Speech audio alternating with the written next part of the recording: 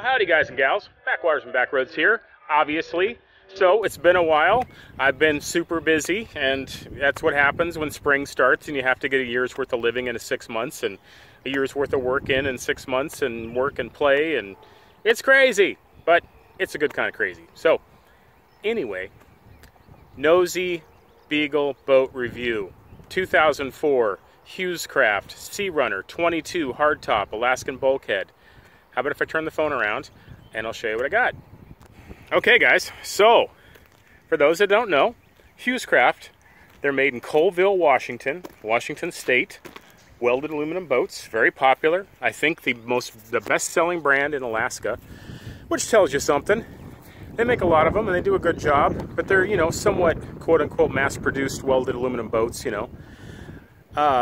This is a, like I said in the intro, 2004, and it's a Sea Runner model, and it's a 22-footer. They actually don't make this model anymore. They make a 19 and I believe a 21, but they did away with the 22-footers for some reason. Seems like they're going backwards, but you know, that's just me. This obviously hardtop Alaskan bulkhead, which means, you know, just for those that don't know, it's got the hardback with the door, the locking door, you know, so you can keep the heat in and keep the weather out, and you know, some of them have fish curtains. This one of the many things that makes this one special, see that monster right there? That is a Honda 225 horse V6, and it gets this boat flying. I took it out a couple days ago. You'll see some footage here in a bit. And this boat is a screamer. You could almost say it's overpowered, but you know, some people say there's no such thing. But this is absolutely the most horsepower you'd ever want on the back of this boat. I'm pretty certain. It'll do, I confirmed this when I was out there, it'll do 30, 32 miles an hour at 3,000 RPMs, keeping up on step, which is, if you know your numbers, that's amazing. I haven't tested what the top speed is, but I'm guessing it's around 50, maybe more, which doesn't sound like much when you're in a car, but when you're on the water, that is flying. It's also very economical. It's my buddy that I got it from, just in a nutshell, he just turned 80 this month, and he's decided this is too much boat for him. And to tell you the truth, it's probably too much boat for me. And it only has 106 hours on the motor. He's had it since new, and he hardly ever used it, just out in the Shinabiguan Bay fishing for lake trout and coho when he can, brown trout, German browns. And yeah, 100 hours is officially what most people agree is kind of broke in on an outboard, especially a 4-stroke, and this, you know, 106 hours. So like new. And of course the welded aluminum and fresh water, other than probably just needing a little bit of cleaning up, is basically like new. So this is like a time capsule. It's a 18-year-old boat that has had almost no use. Pretty amazing. Oh, what else can I show you? So that roof rack up on the top, I put that on. I like to put roof racks on. I just had it laying around. I always pick up roof racks cheap off of Facebook and Craigslist. And almost every boat I ever have, I put it on to put the kayaks on and driftwood and stuff like that. You've seen it on my other boats. And I don't know if it's going to stay up there.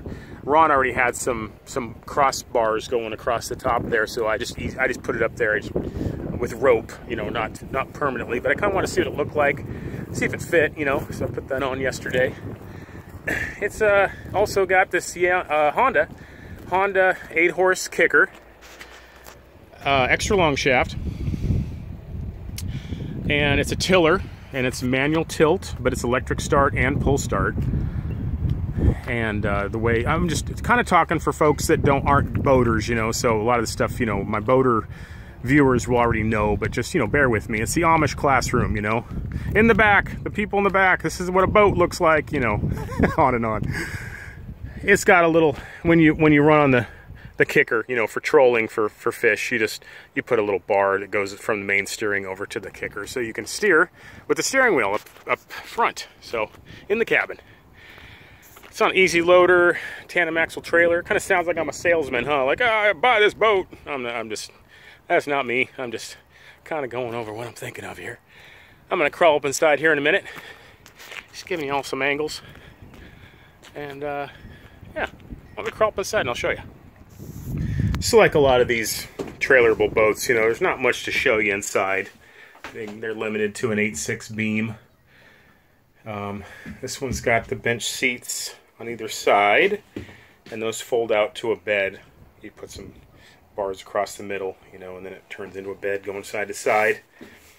And I'm going to close the door here. Got some storage. And got a couple of batteries on a Perco switch. And a little cassette toilet. They always come with that. Whether they get used or not, it's a different story. Got the helm seat, of course. Got the co-pilot seat. Controls. Garmin touchscreen. Ron just put that on a couple years ago. He's hardly even used it. And then kind of a lower end depth sounder, which gets the job done.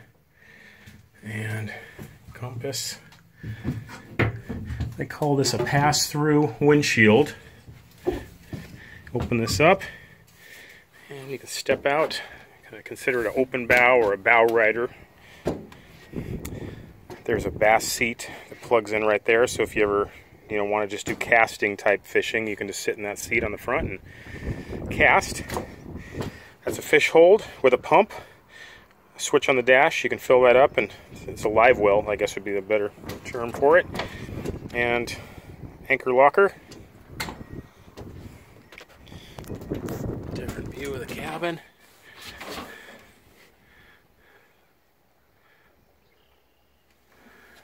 And my roof rack. My friend Barry picked that up for me when he was down in Iowa. It came up for sale and he went and grabbed it. Thanks, Barry. Got some storage on the floor here. Put whatever you want.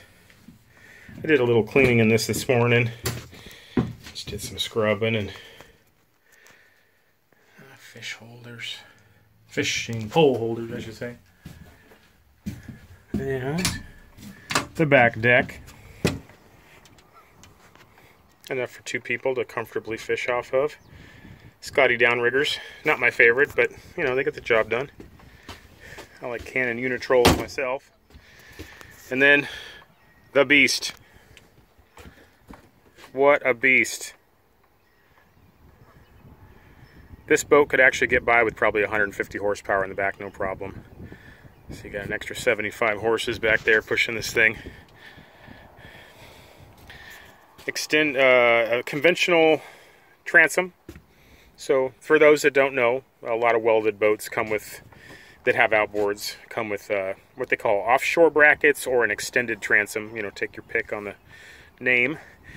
And I'll show you a picture here of the difference for those that don't know. But this one's just a conventional transom with a transom bay. And yeah, guys, that's about all I can show you. Maybe I'll crawl up here if I don't can hold the phone and not fall off the side.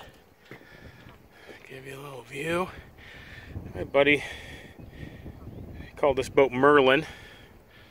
He's kind of a wizard. He can fix anything like a lot of those old timers. So it's really fitting. There's my awesome rope job. Did that to the Vagabond too. Just so anyone's wondering, the Vagabond did find a home. A couple of sisters came out from New Hampshire and picked it up. They just did this bonsai trip in like 24 hours and bought it. One of the sisters did. The other one just came along for the ride. Cute too.